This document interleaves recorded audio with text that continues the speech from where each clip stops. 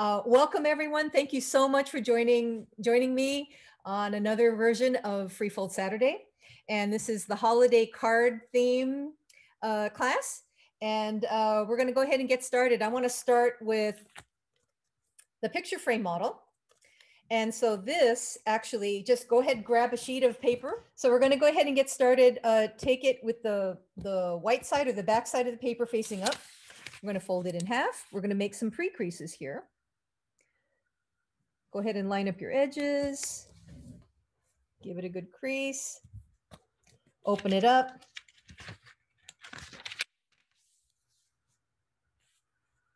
Fold both top and bottom to the center line.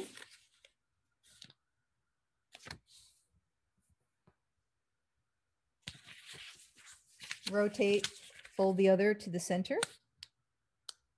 You want to make these pretty good strong creases because these are pre-creases that sets us up for the collapse. Okay, now that you have that, we're going to open it up, rotate, and repeat. So fold it in half first.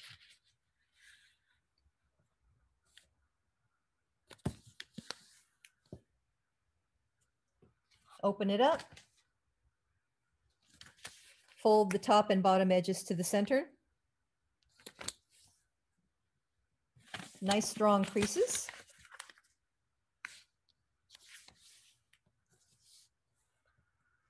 And then go ahead and open it up. So now you should have a grid of 16 squares. We're going to go ahead and make both diagonals. So go ahead and fold your diagonals. Nice strong crease. Open it up, rotate, fold the other diagonal. Good strong crease. Open it up. And so now we're going to collapse the model. You've got on the outer edge here,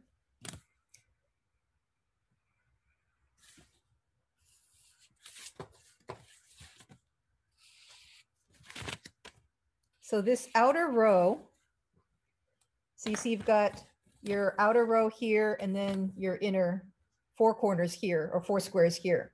And so what we want to do is make a valley fold along this first row here. So go ahead and start pushing it in. And what happens is when you get to the corner, go ahead and pinch it. So it looks like this. Okay. So bring the next side up, bring the third side up, pinch the corner between those two, and then continue for the final one. Bring that side up and pinch both corners, top and bottom. So it should look like this. You got your square in the middle there. So now we're going to grab between the points here, and then you're just going to push everything in. Now you've got those 4 points that stick out. So go ahead and rotate them to the left. Have them all going to the same direction. We're kind of making a pinwheel like that.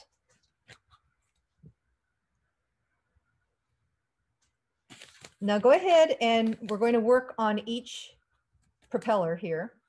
You want to take this flap and fold it back along the spine. So consider from the center of the model to the outer corner. This is the fold we want to create. So you just want to take the flap and just push it over to the right side and give it a crease. What we want to do is reinforce what I call the backbone of this particular shape here. Then we're going to reach inside, see this little pocket here? Reach inside with your finger, pop it open, and then squash fold it. We're going to flatten it so that it turns into a square. Your center line here should line up right with the middle. So rotate the model and repeat. Take this, but it's really important to get that backbone. Otherwise, it's not going to crease correctly. So take it and flip it over to the right side and go ahead and crease. Bring it up. You've got a pocket here, so slide your finger into the corner of the pocket till it pops open and squash fold it so that the center line on top lines up with the center of the model. And then just go ahead and crease that around. It should fall right into place. Rotate, let's do the next one. Take that propeller wing, fold it back along the spine. Give that a good crease. Make it vertical.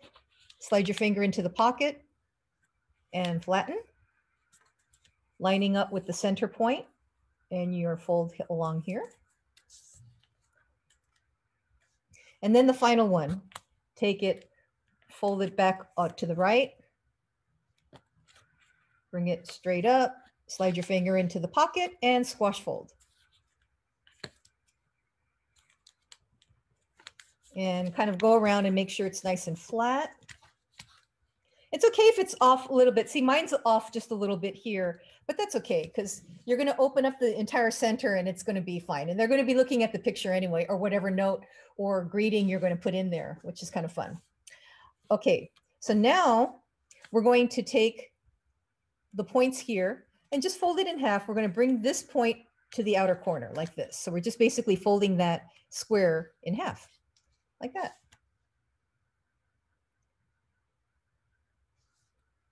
And repeat to the other remaining three. You're taking this flap from the inside and bringing it to the outside.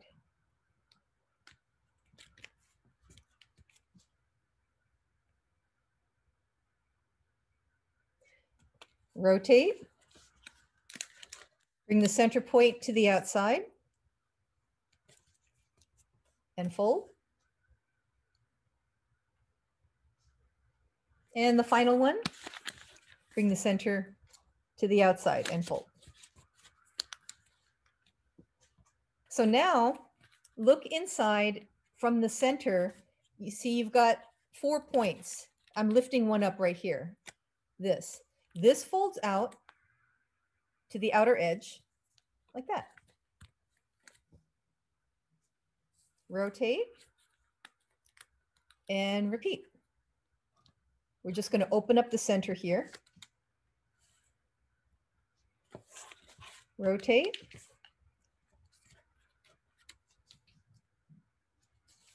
And rotate and do the other one, the final one.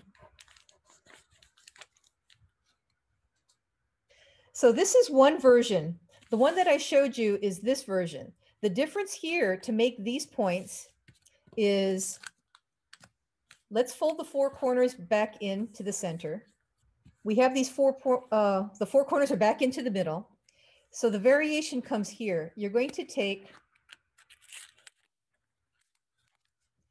you see there's if you look at each square here, this one here, you've got 2 flaps. We're going to take this edge here and fold it to the center like this. Take the other one, fold that to the center like this. And then unfold. And we're going to actually reverse that and create a mountain fold so it folds to the back. So we're going to take and just fold it to the back using that, whoops, here we go. So like this. So we're just taking that flap and tucking it behind.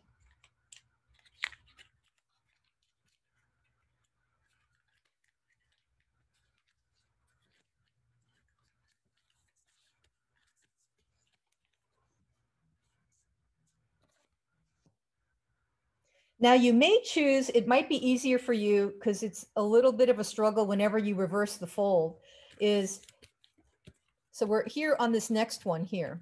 If you take one flap, let's say this one on the left, and just flip it over, then you can take this edge and fold it to the center. That might be easier for you, like this. And then take that flap and don't forget to flip it back over so that you're looking at this. Now we're going to take the other flap, bring that over to the left. We're taking this bottom edge and we're bringing it to that center line.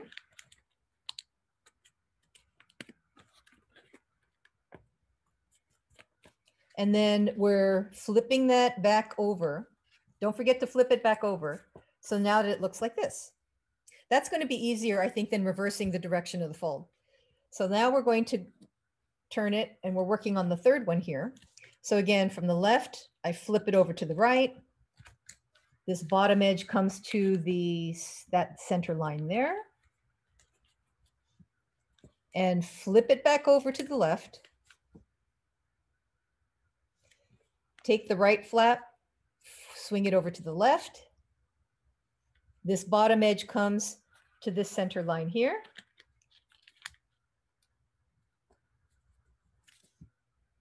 And put that flap back over like that. And then we've got the final one. Flip the flap over, flip the flap over to the right.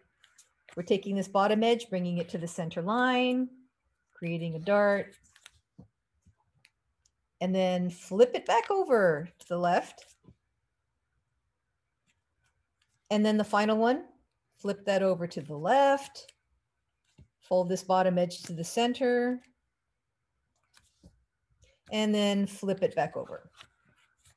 Now this point, really make sure that it's nice and flat. You can take your bone folder or a pen, make it nice and flat. And then go ahead and take the center points that we did and bring that up. Fold the center point to the outside edge.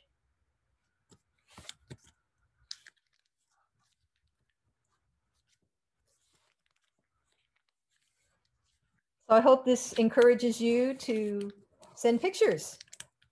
It could be pictures of your pet, it could be pictures of you, whatever. Or it could just be a little card that you write, Happy Holidays or Merry Christmas or whatever. It's just kind of a cool thing, but it does have, so when you put the picture in there, you got to figure out what part of the picture you want to be here in the center, okay?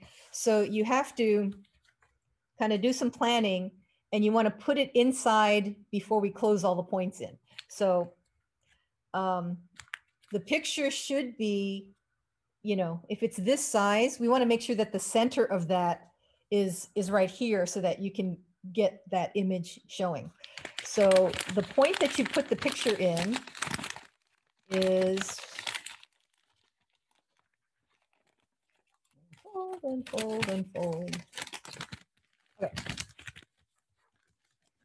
So you're going to put the picture after we did those pre-creases and before we started to do this, that's where you put the picture in. Okay.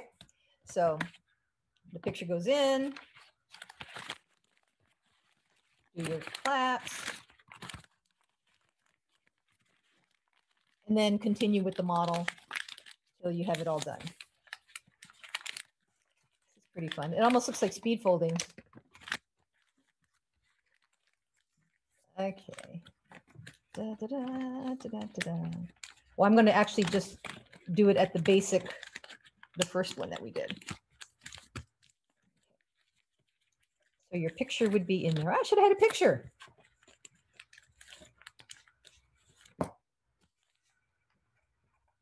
Okay, how's that? Okay. So that is the picture frame. Really cool model. This is a classic model. I don't know how old it is, but it has been around for quite some time.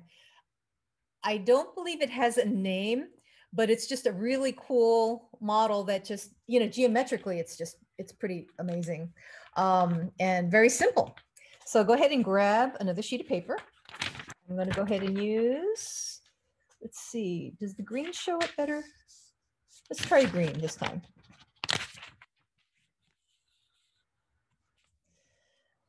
So we're going to do something called a seal base. A seal base, you might have recognized this if you've done some origami before. Pretty easy and straightforward. Go ahead and take your square, turn it over to the back side. Sorry. And then we're going to fold it into a triangle. So we're going to do some pre-creasing here.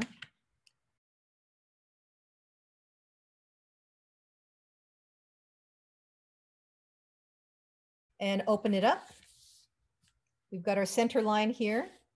And then now we're going to fold a kite base, or basically what that is we're taking this edge and we're folding it to meet the center like this. Give that a good strong crease. Do the same for the other side, the top side. Since I like to fold from the bottom up, I rotate my model and then I fold this up like this. Give that a good strong crease. This is a classic, what we call a kite base.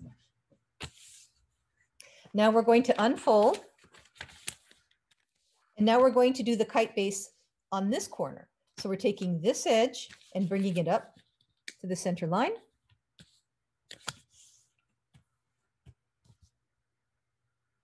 And the same for the other side.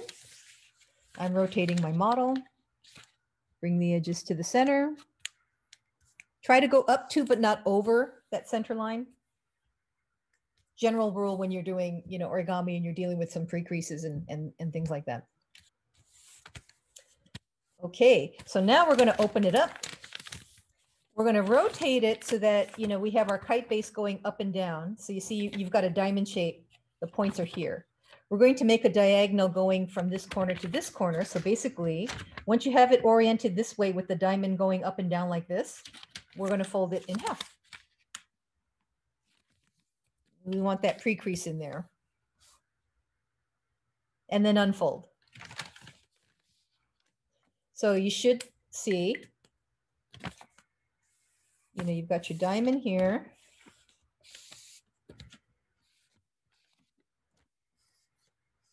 And you've got your, okay. So now, kind of like what we did with the corners of this when we were collapsing it, we're going to take, let's make these into valley folds. So we're going to do a valley fold here. That stops halfway. Take the top valley fold, bring that down, and then it pinches into this point. And then just go ahead and lay it down forward like this. So I'm going to rotate the model and repeat. Take that bottom edge, bring it to the center, goes about halfway. Take the top, valley fold that in, halfway, comes to a point, and then let's push it towards us, which matches what you have on the other side. So it should look like that. This is called a seal base. I'm going to rotate it this way so that the points are facing to the left, just like how I have my model here. Now you see this point here on the right, we're going to bring that point up to where these two meet here. So take that point and bring it up to this point here and go ahead and fold.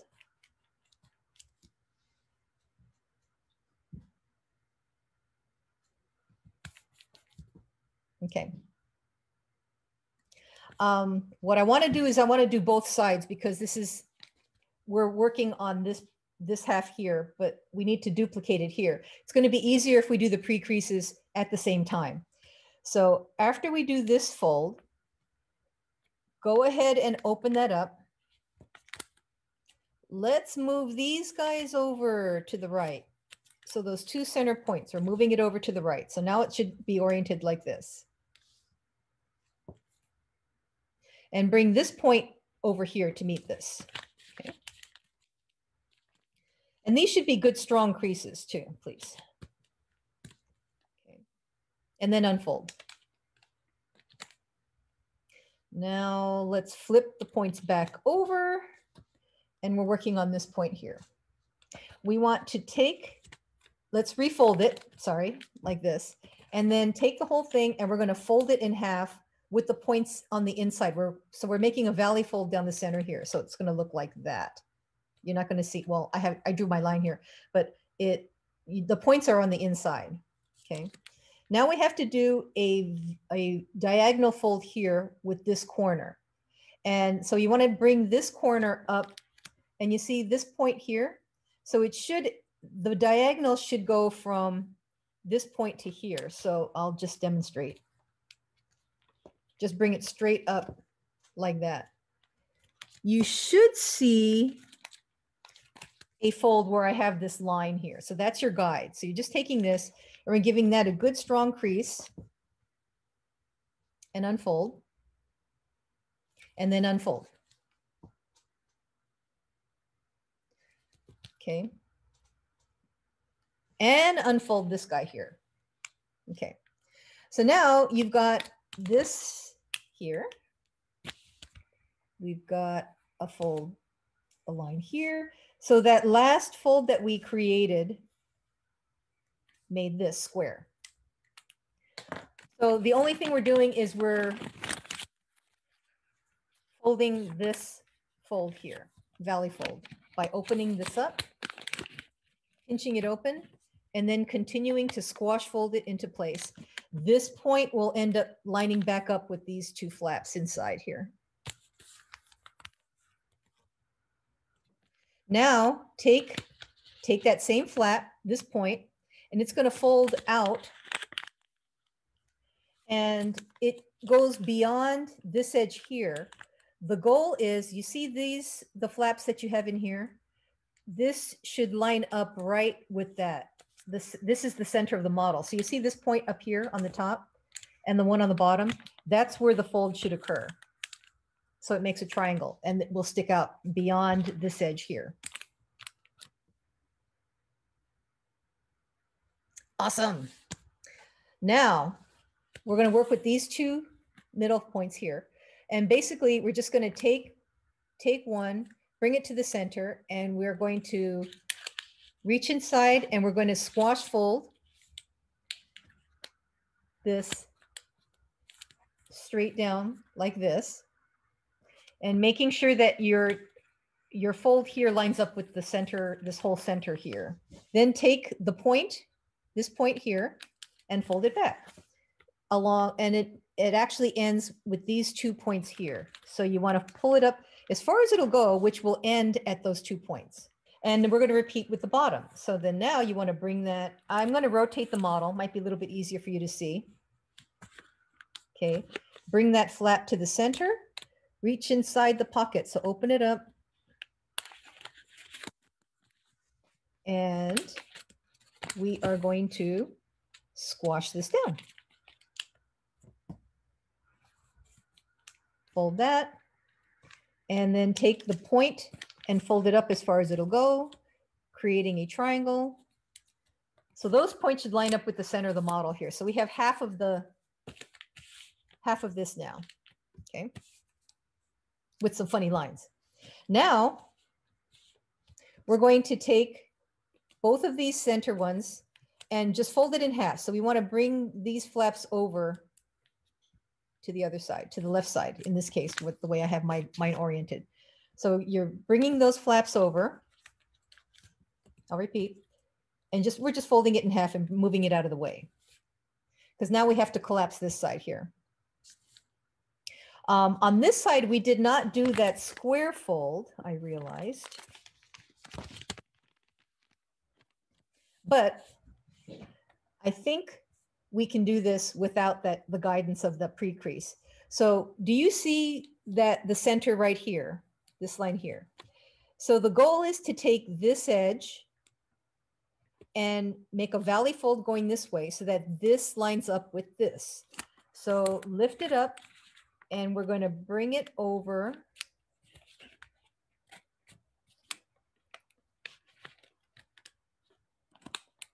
Okay, so this edge lines up with this fold by lifting up, and we're valley folding it so that it lines up. And then just go ahead and fold that. And it'll stick up like this. Take the bottom flap. I hope you guys can see this. Lift it up. This part lines up with the middle spine here. So we're just peeling it open and lining it up.